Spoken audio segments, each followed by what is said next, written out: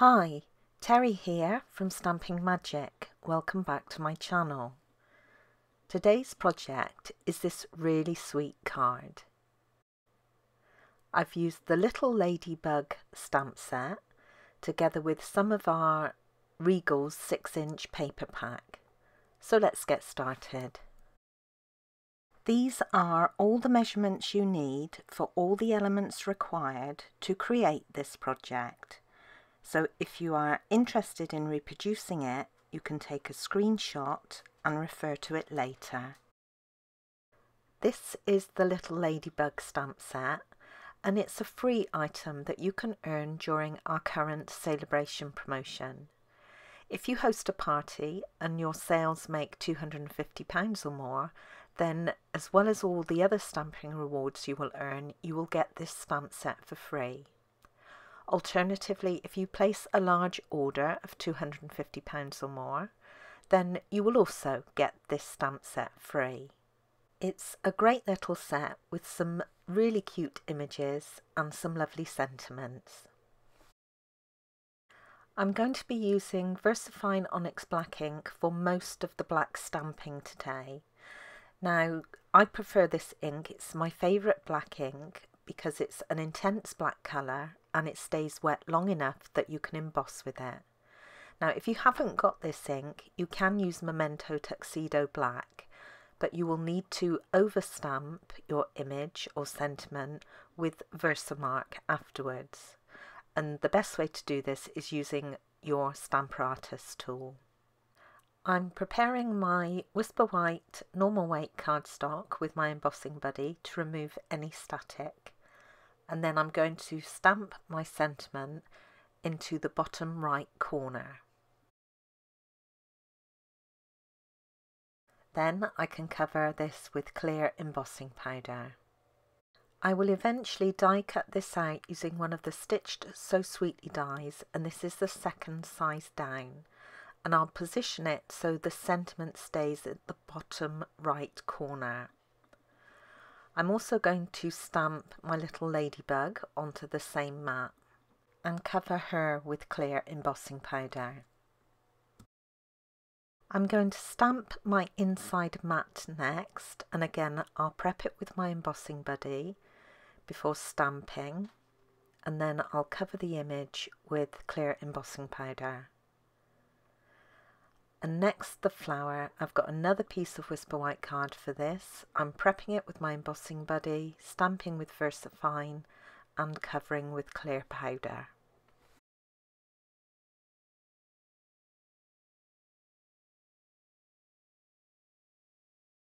Then I can melt the powder on the sentiment and each of the images using my heat tool.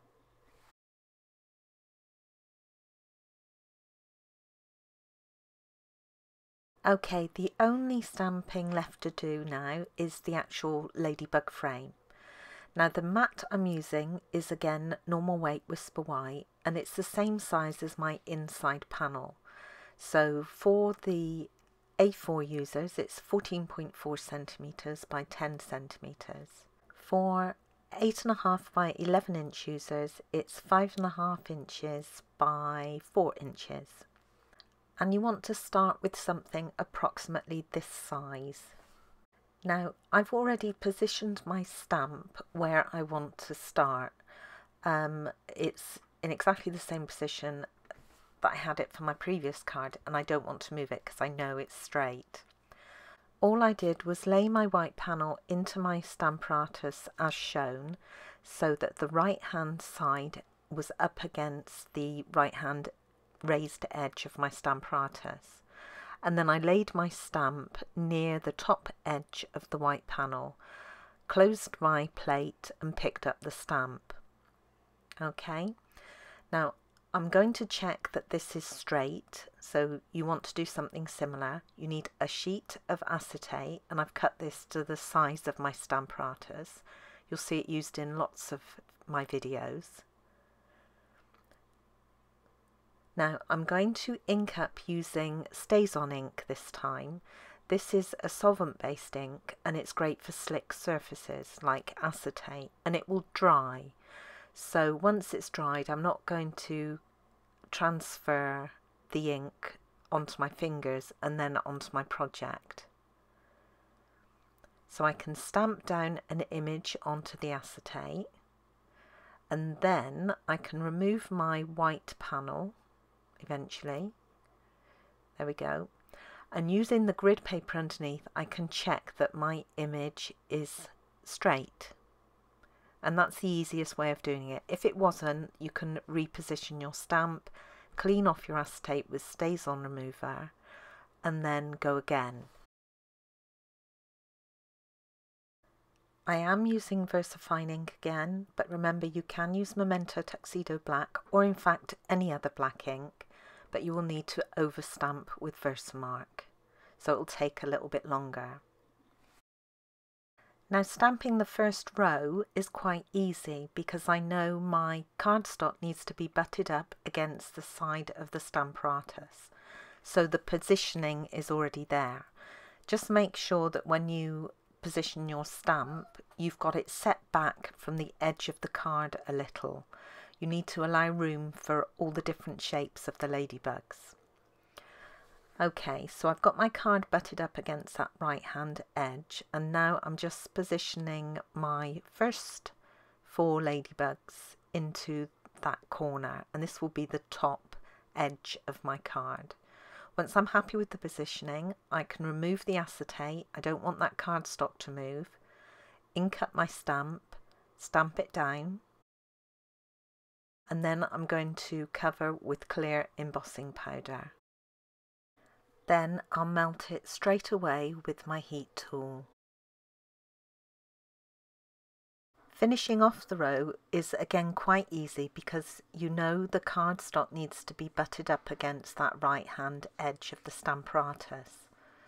So everything will be in line as long as your cardstock's where it should be. Now I've replaced my acetate into the Stamparatus, and you need to make sure it's in that top right hand corner all the time, okay? Then I'm going to position my next 4 images. You want to make sure you get the spacing right between the last one you stamped and embossed and your new 4, okay? So make sure you get approximately the same gap. Once you're happy, you can remove the acetate. Now, I was a bit premature here and I inked up on my stamp before I remembered that I only actually want 2 ladybugs this time. So I need to mask the last 2 off, and I'm just using a scrap piece of copy paper to do this.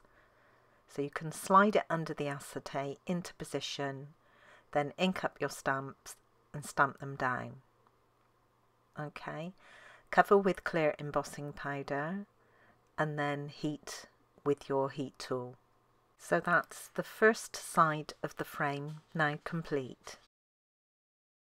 I'm going to go down the left hand side now. So I'm going to replace my acetate.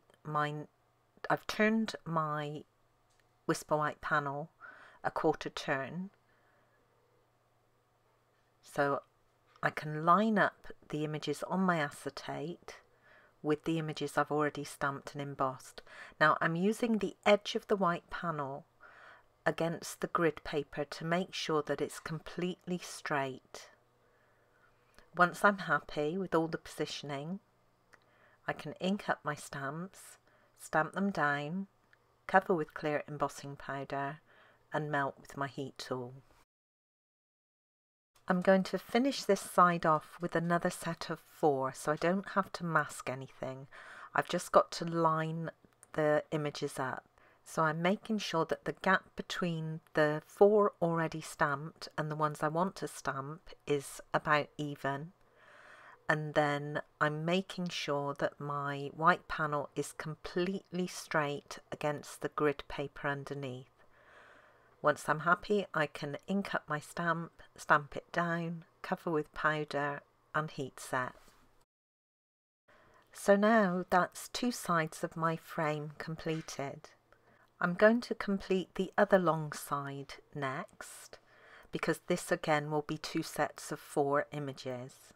The easiest way of lining up this side is to use the die that you're going to use for the inside panel. This will help with the spacing. Now you want to make sure that it fits and there's enough room around the edge of it so you can also fit in that black contrasting mat. So I'm just narrowing the gap a little. I went a bit wide. And then once I'm happy, I can get rid of that die. Just take your time and make sure you get the spacing right. Then I can remove the acetate sheet, ink up my stamp, stamp it down, cover with powder and heat set again.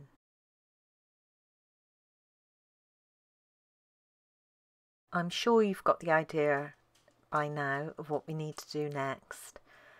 So I'm just going to line up my 4 images again on the imaging sheet with those I've already stamped, making sure that gap between them is approximately the same size, and then making sure that my white panel is completely straight against the grid paper. Then I can ink up, stamp down, cover with clear powder and heat set. I'm using the die again to help me position for the final side of the frame. So you still want to make sure that you can leave enough room to get that contrasting black mat underneath. And then it's just, once you've got that spacing, it's just a question of moving the card panel up and or down to get the spacing between the images correct. You need to leave a gap that's wide enough to get one more image in it, but you don't want it too big. So it's a bit of trial and error. Then when you're happy,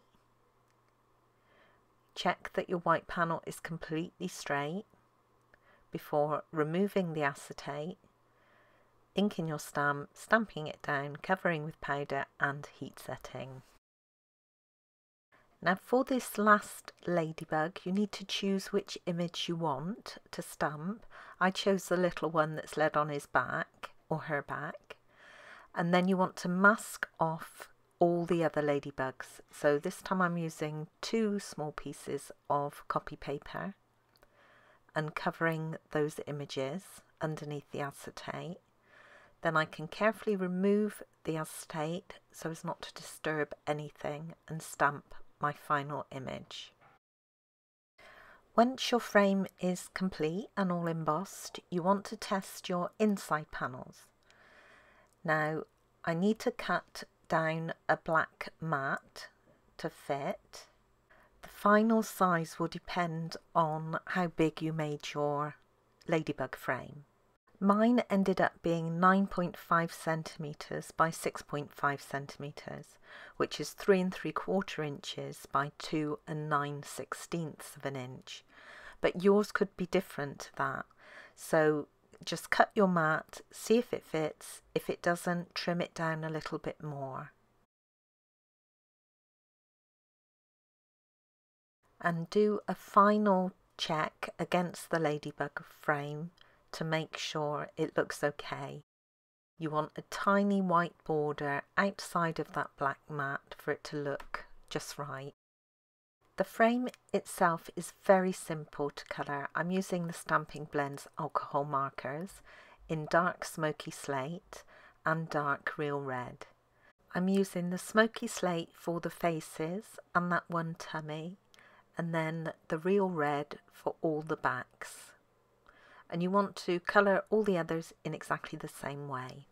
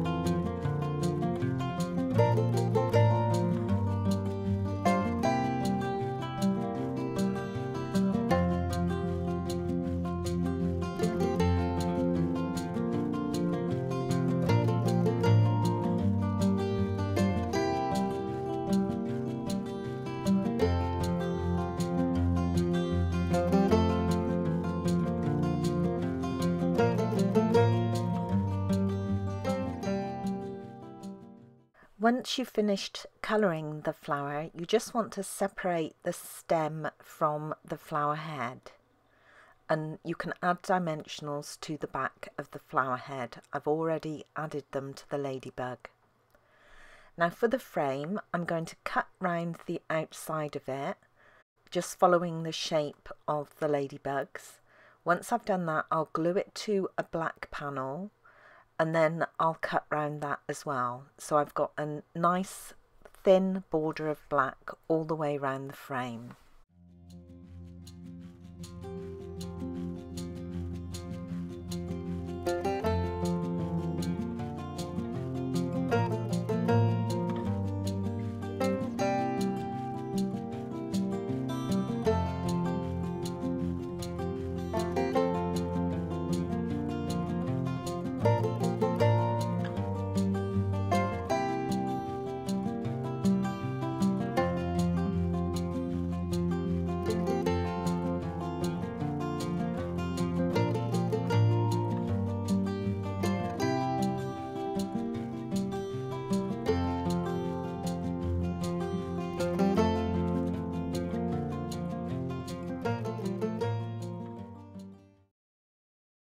And now I can start putting the card together. My card base is in basic black, just half a standard sheet of card, scored in the middle and folded to create a portrait card. Then I have a real red mat onto which I'm going to layer this designer series paper, and this is real red from the Regal's 6-inch stack. Once I've done that, I can add the panel to the front of the card. And then I can also add my Little Ladybug white mat to the inside of the card.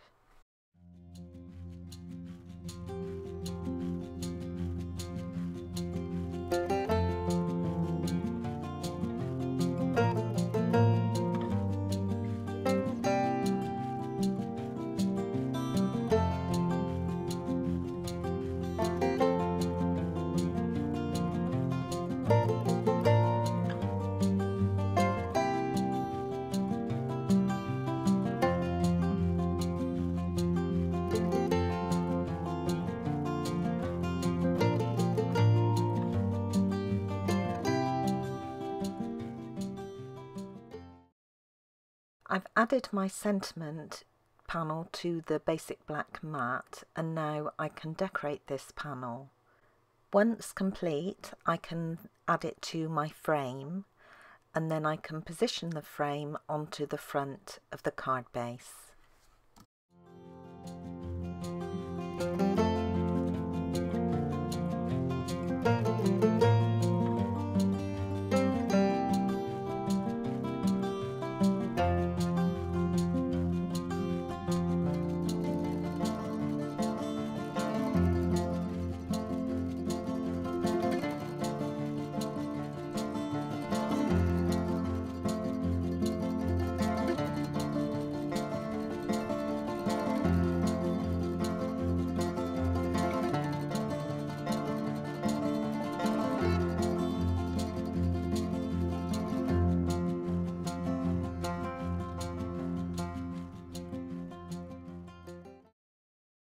And that's it, we're all finished.